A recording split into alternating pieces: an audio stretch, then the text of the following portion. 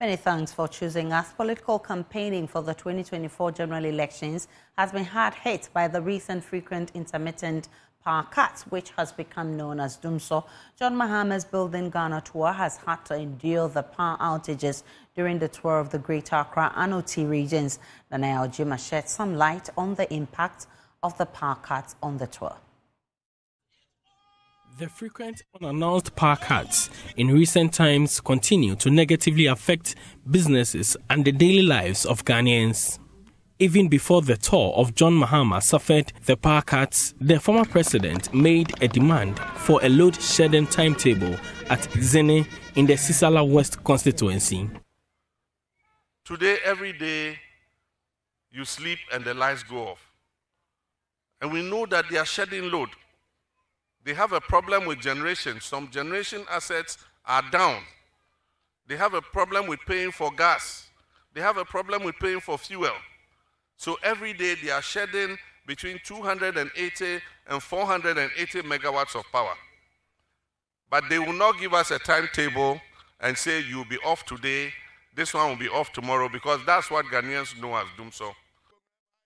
At the tour of the Greater Accra region, the NDC flag bearer and his entourage walked into a warm conference hall for a meeting with the regional House of Chiefs. The traditional authorities and others had to fund themselves to contain the heat. On the day, the power outage rendered the ceiling fans useless, forcing the NDC chair, Johnson Esiedun Ketia, to offer an apology. It is true, we didn't create the heat. We have no hand in whether the lights should be on or should be off. But the fact that the gathering is occasioned by us, I think we can participate, we can share in the blame of keeping you under this heat. So we apologize profusely for that. The NDC flag bearer volunteered to support the House with a generator set. Between today and tomorrow, we will donate a generator to the House of Chiefs. So that in this era of doom, so if we come and they put off the lights again, at least your generator will be working and will not be feeling as hot as we're feeling currently. In the OT region, power production and distribution is managed by the Northern Electricity Distribution Company. For many, the experience with power outage would be different, but the expectations were not met. I have experienced it myself here. Let me ask, is this Dumso?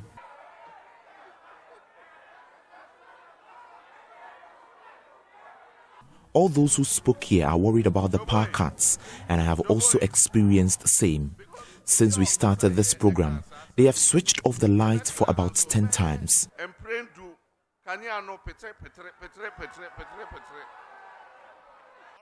Frequent power cuts at the Nkwanta North constituency was a major concern to all who had the opportunity to speak at an open forum. Mr. Mahama continued to plead with power producers for a solution.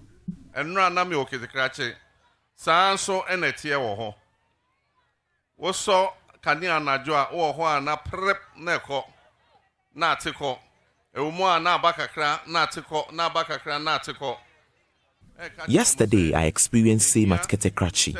Let me plead with NEPCO to get Ketekrachi and its environs a substation.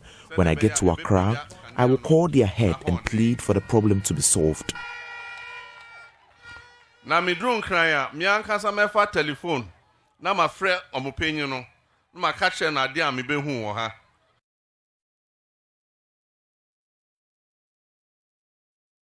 National Service Personnel Association is demanding the payment of a 2-month outstanding allowances owed members serving in the public sector. They lament the delay in disbursement of the allowances has become a norm, causing untold hardship on graduates who depend on the stipend for their survival. The association is demanding the immediate payment to avert an industrial action. Flag bearer of the NDC, John Mahama, has been chastising the government over the delayed payment of the national service personnel. Yawa by moment say national service allowance. Bosom bedru ni chiada. And so next of the say by bosom a numnie national service for you to Omoka. And yes, Sikano so dorsum. By 600 700 cedis a month. For 5 months now, national service personnel haven't been paid. It's not as if the amount is huge, just 700 Ghana cedis. Abai ebe ni.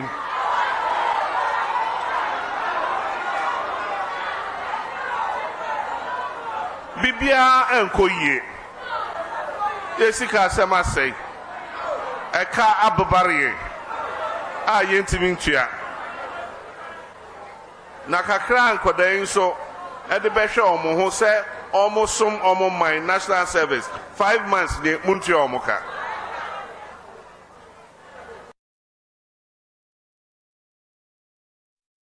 The national organizer of the New Patriotic Party, Henry Nana Boakye, has disclosed that parliamentary candidates will be allocated targets in the upcoming general elections. He says this is aimed at enticing the parliamentary candidates and ensuring that they do not defer from canvassing for votes after being allocated the necessary resources, with the mindset that the party is not popular in their constituency and hence cannot win the seat. Mr. Boakye was speaking at an inaugural ceremony of the Volta Regional Campaign Team in Ho as the NPP Regional Secretariat in Ho. Our votes. Our parliamentary candidates, we are very happy to have you. We have had instances where we elect parliamentary candidates. They go to sleep. They don't work. Simply because, oh, as for this place, we cannot win. As for this place, oh, we have lost already. Please, let me, on the authority of His Excellency, the next President, and the 2024 leadership of the campaign team, inform you that you are going to be given targets. We will sit with you. We are analyzing every single constituency. You are going to be given targets. So, for instance, if you achieve your target, even if you lose the elections, in our books, you have won the elections. Because you see the vote from Bantama linked to the votes in Yape Kusogo, coming to the votes in German South, moving to the votes in Jomoro, coming down to the vote in Orododiodio, going to the votes in Cape South, linking up to the vote in Karachi East, Bandar and the rest. That will make His Excellency the Vice President the next President of the land. So we are not going to countenance, and it has happened before. So for instance, even if you are given target and at the end of the day you do not achieve your target, but then you win your constituency, in our books you have lost. You know why? Because we want parliamentary and then we want presidential as well. We want parliamentary and we want presidential as well. So in as much as we are working so hard, please be guided by the targets we are going to give you.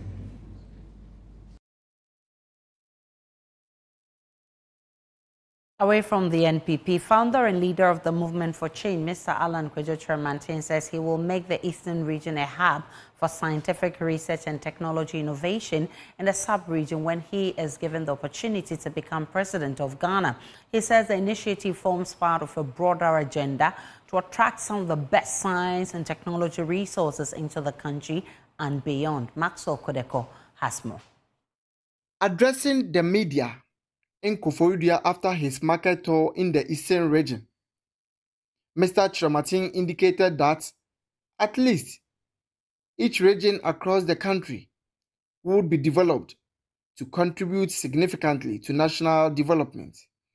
He says the Eastern region will capitalize on its natural resources and proximity to Greater Accra and Greater Kumasi to harness scientific research and technology. Because of the proximity of the Eastern region to both Greater Accra and to the Ashanti region, my vision for this region is to build the region as the center of excellence for scientific research and technological innovation. And I think that if we focus on that in the future, we'll be able to attract some of the best science and research capacities and resources. Mr. Tramatin is also promising to establish the Traders Bank that will give soft loans to support traders and boost their living conditions. The program and I have a dear multiple Sorry, as one can see, a proport to say, yeah, it's just saying a patama. Yeah, it's just saying a patama. I say, it's a new modern market. Yeah, the man.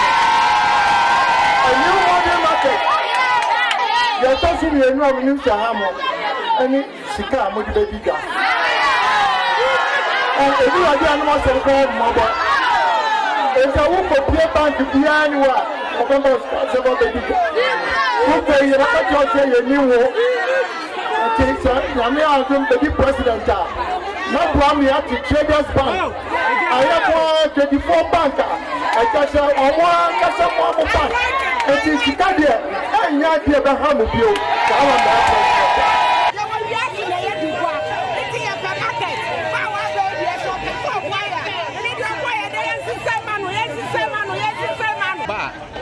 Anybody says, way back, when me into a no back, say be our beginner, not say, oh, put me up boy and the answer boy. Reports by Maswo Kudeko. Well, I've been joined in the studio by Courage Nobi, who is Deputy Communications Director for the Movement for Change. Great to have you in the studio. How has your campaign been so far? So far, so good. How many regions so far? So far, we've done 4 regions. The butterfly flew from the Greater Accra region, went to the Central region, where apart from the modern market infrastructure, the Honorable Antony Martin promised that under his presidency, the Central region will become the center for the West Africa financial hub. What it means is that he's going to invest there and use the power of policy to attract financial institutions there, just so that he can create jobs in the local economy for people, and that in order that the local economy will begin to thrive. It is strategically positioned between 2 port cities to facilitate trade within the West African sub-region. Then Butterfly flew from there to the Volta region, where he says, in addition to tourism and all that the Volta region is known for, it will be the center for skills development, again targeting the West African sub-region. You know, by virtue of policy and what he did as minister, we have about 12 automobile companies assembling vehicles in Ghana. They will need skilled labor to be able to employ them to be competitive. They've made this place their West African headquarters. So we must begin to look sub-regional and not just internally. And that's why yesterday in Eastern region, he said, your place can become the center for research and scientific innovation, you know, to aid industry. So he's the man who has a plan. He has a great transformational plan, and in that plan, he thinks that every region deserves a focal development so that Ghana is not Accra and Accra is not Ghana. Ghana is beyond Accra. But for that to happen, you need a leadership that deliberately targets development across the various regions so that each region is pivotal in the development agenda of Ghana. And that is why, even on infrastructure, he says we need to be able to link every regional capital with a dual carriage road. Tell me more about this technology and innovation hub that he wants to turn the Eastern region to. How does he intend to achieve this? Awesome. So one of the most powerful tools that a government has is policy. If you develop the right policies, you're able to attract the right investment into space. Currently, where Ghana is right now, we are locked out of the international financial market. We are locked out of the domestic market with the kind of haircuts and that we are having. So what is available to us now is private capital. And so it will take the deliberate policy of government to attract private capital into the region, create the enabling environment in the region so that private enterprise will establish all these centers of excellence in research. For example, last year we lost the opportunity to have Tesla, the Tesla group, have its headquarters for Starlink over here in Ghana. If there were a deliberate policy that says that this is the region of focus for these kinds of innovations, definitely government would just facilitate their arrival and guide them to that particular place where there would have been an enclave developed to make sure that what they want to do thrives. That is the power of financial private capital and the power of government policy in attracting investment and in order to develop a space so that it serves everybody meaningfully. Making the Eastern region a technological hub is capital intensive. Hope you know that. Have you outsourced your funding already? Do you know where the source of funding will be coming from for this project? So over time, what happens with many government projects is that the government goes for loan, comes, and a large part of it is actually misapplied. A large part of the corruption is because of this loan syndrome. He says that we should not be dependent on loan. The money is with private capital. Private enterprise has the money. So use policy and they will come. An example of what he did is the automobile assembly plant. Government did not spend a dime.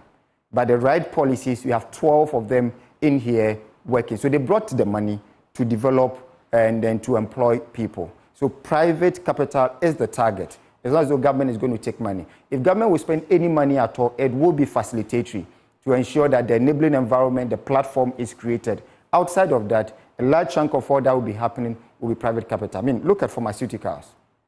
There are huge pharmaceutical companies that with the right policy will come here to set up research centers. There are huge technological companies, huge engineering companies across the board. And that is what this is about. So his competence, backed by his solid character, incorruptible, is his famous commitment to ensure that with the right policy, we can get private capital to move money to develop this sector and to create employment for the local people and beyond. You said it's part of a broader picture, and you started by mentioning a few. I want you to tell me more about this broader picture you're talking about. So Alan Martin presented what we call the Great Transformational Plan. He says that is a plan to move Ghana from poverty to prosperity. And so in that plan, there are 6 clusters. The first one being the economic cluster, there's a governance cluster, there's a social services cluster, there is a natural resource and environment cluster, the behavioral and attitudinal change, and constitutional reforms. He believes that our constitution after 30 years requires to undergo massive reforms. And then he believes that agriculture is one of the anchors with which we can develop our economy in addition to infrastructure and a host of other things. It is in the mix of that this particular promise to particular regions. So it's all part of a broad plan of an interconnected 15-point pillar plan that he's going to use to develop this country. So the difference for him is that he's not just coming to make promises. He has a robust plan that he has developed that tackles every aspect of our national development. And that is what he's saying, that we need to strategically distribute it across the country so that investment goes spread across the country. That is how you stop brain drain. That is how you stop rural-urban migration. That is how you build prosperity at the local level so that we begin to thrive again as a country. And then we gain our place in the Committee of Nations. So you've done 4 regions already. How many more? I think we have about what's 12, your next step? We have 12 more to go. And as you would have noticed with Alan Chemate and his campaign, every movement is very strategic. So in due course, he would inform the media of his next round, and then we'll go there, and he will give them the good news according to the butterfly movement. Courage Nobi, thank you so much. He's Thank the you very much, Deputy Aisha. Communications Director of the Movement for Change, whose leader is Alan Shermanting. Let's go to other stories. Would you vote for me if I promised you the sea? Well, leader and founder of the New Force Movement, Nana Kwame Bediako, alias Cheddar, is promising to kill the Ashanti region's misfortune of not having the privilege to host the big old ocean. According to him, a massive vote for him on December 7 will see his administration sending the sea to the region to ease the burden of hauling goods to and through the region. Stanley Nibleo has more. It's that time of the year again when politicians awash the country with campaign promises. Leaders of the political parties like the Elephant, the Umbrella, and the Butterfly are already in the lead, flooding electorates with a mental view of what they think heaven is, hoping to secure their vote in the upcoming December polls. It's however safe to say now, Nana Kwame Bediako, aka The Mask, aka Cheddar, has joined the fray and has in fact overtaken them all. Should he pass the Electoral Commission's political parties registration criteria and after manage to secure 50% plus one of the total valid votes cast on December 7th, 2024, the sea, I mean the ocean, will be extended to the landlocked Ashanti region. I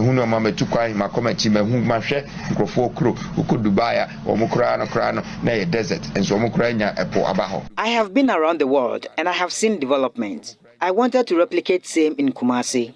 Dubai used to be a desert, but now they can boast of a sea. I would also want to dredge to have the sea in Kumasi, so ships can easily transport goods to the region to enhance business fortune. Posted, can't he bring all of them on excursion to see the sea and go back? Won't that be cheaper? Obiabanye said, at last, the single promise that the Ashantis have been waiting for is here. Hooray! The new force will get not less than 90% in the Ashanti region. Ofori Highest also posted, Chairman Godusa, then flood Kumasi, make them all 10 aqua impata. Some residents of the Ashanti region have been reacting. It's literally absurd. It can't happen. I'm not talking about it being an impossibility, but then let's be honest and let's be realistic. How can you dredge a sea from Accra to Kumasi? Like, it's not possible. I think it's outrageous because, like, saying that you're bringing a sea to Kumasi is out of the ordinary. Like, if you are going to say that you are bringing a sea because of transportation, then you are very, very wrong. Maybe he's just using it as a means of trying to get the attention of, like, some people. But then, to me, this idea of bringing a sea to Kumasi is not feasible. It's literally impossible, Charlie, because how can you move sea from where? Accra to Kumasi? What if you're talking with Kumasi? Why are you coming to put the sea in Kumasi? You get it? So it's literally impossible. Are you going to dig in gutters, tunnels, or how are you going to do it? It's not possible. Well, if you live in the Ashanti region and your wildest wish is to have the sea on your land or live along the coast, then the Mask Man, the Cheddar, Nana Kwame Bediako, is your preferred candidate. Make your vote count.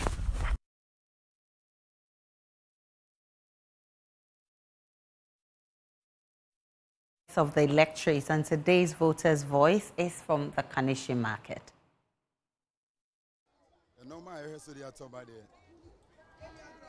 There's no money because we're a kufado, a mambona or buna, our by Umiaba to us. Or a decatano eba, said a bear, you will normally be honoma, a fat, and the baby and some ansana. Aha, I said, I'm an onene, a crona tumpona. Omen decide the guitar, and they develop a crona kama. Into Ura and Anado, I a bunamana or the Conariano. There's about Umiaba to us. Now the normal go come said a Emma Ghana you will carry bra far amount for some amount for years canon. The sound one by a BC and okay.